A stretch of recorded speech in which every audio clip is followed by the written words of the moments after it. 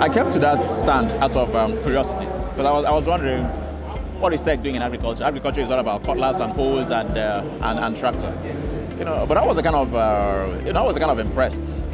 Because I've done a little bit of livestock. And livestock is usually manpower intensive.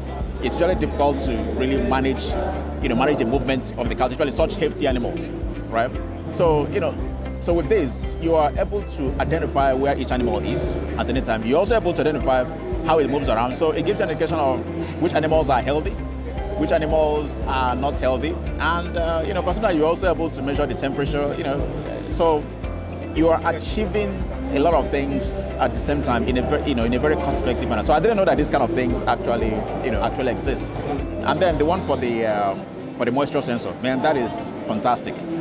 Because irrigation is expensive, and that is, water is a scarce resource these days. So you don't want to over-irrigate, you don't want to under-irrigate. So having something to monitor, and you don't want to go and check your moisture after the fact.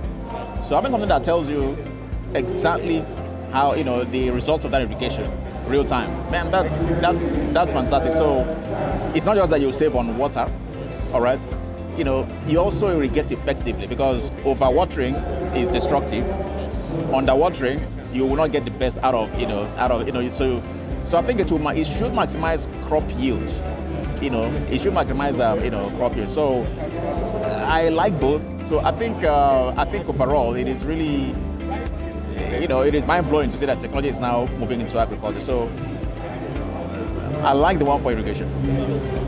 It is really, I think it's something that every large-scale farmer should have, especially in a place where water, you need to pump water out of the ground. It costs you to pump out the water. So, and also you need to maximize your crop yield. So I think it's something really worth looking at.